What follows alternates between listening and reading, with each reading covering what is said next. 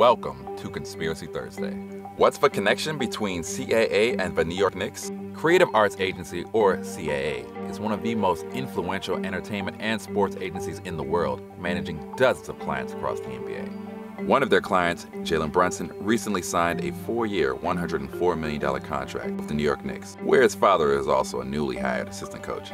Brunson should make them formidable enough to win a play-in game or two, but it's the connection to CAA that made this happen. That's because they've been running the Knicks for at least a decade. Executive VP Worldwide West has been a shadowy NBA power broker and CAA consultant with ties to Kentucky basketball and the Knicks for 2 decades.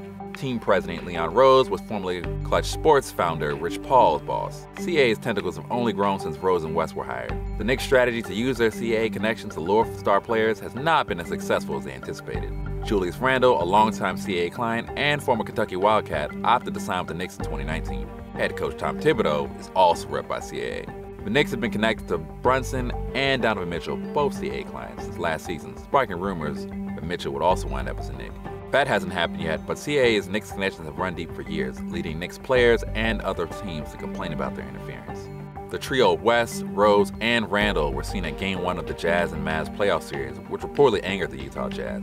Unfortunately, the Knicks have found themselves living in a Clutch Sports world since Rich Paul and LeBron spurred the CAA Knicks in 2010. Not long afterward, LeBron left his agent Leon Rose and CAA to form Clutch Sports. Worldwide West and Leon Rose are about to give frustrated Knicks fans blue balls in free agency by throwing a bag at Jalen Brunson instead of a genuine all-star, and you can thank CAA losing the Clutch Sports war for that. Thanks for watching, and stick with Deadspin.